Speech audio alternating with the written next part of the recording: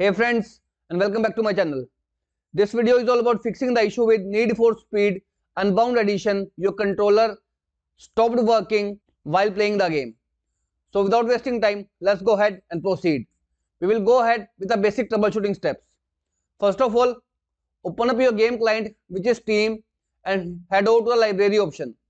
In this left pane, you will find the option of Steam.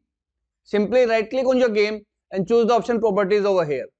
Now click on the controller tab, and over here under the controller settings, simply drop down and choose the option disable Steam input. Once chosen, click on the close button, restart your client and then try to play the game again. If this one doesn't fix, next time click on this Steam menu and choose the option settings over here. Now here click on the controller tab and you will find the option of general controller settings. Click on it.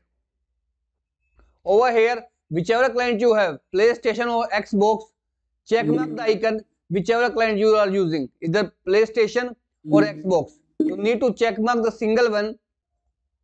Then go ahead, restart your client and try to play the game again.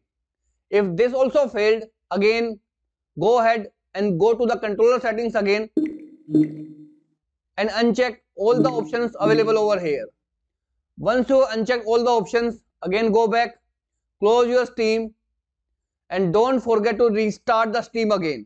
If this method also fails to work out, let's proceed with the next step. In next step, you need to download a software with the name of DS for Windows.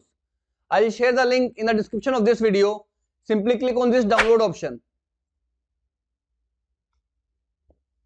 Hit the download button.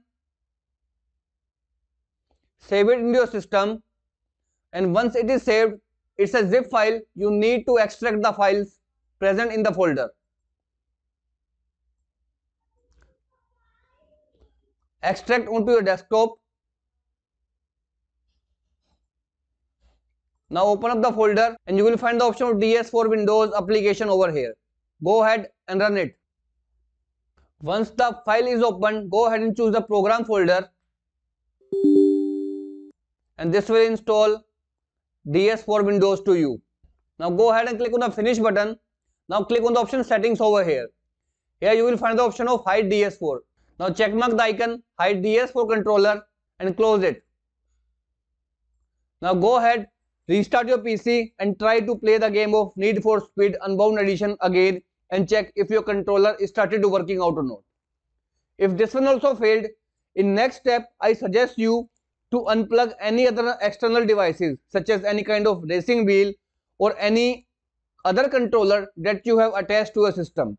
For example, if you have attached Xbox controller along with PlayStation controller, make sure you plug in just a single controller to play the game of Need for Speed Unbound. Even after unplugging the controller also doesn't fix out the issue, let's proceed to the last and final step. Head over to your Steam and you will find the option of add a game. Click on it and choose the option add a non-Steam game.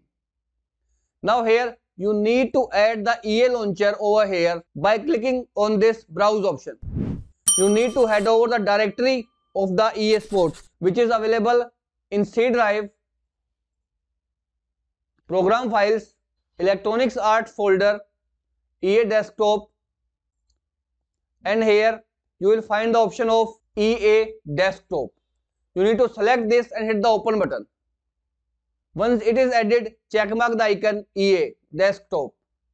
Once it is done, hit the add selected program option.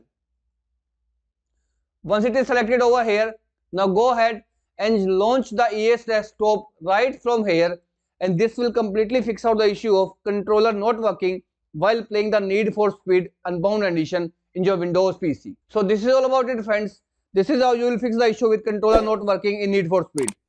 If this video works out for you, I request you to please click on the subscribe button and turn on the bell notification icon to continue receiving updates from my channel.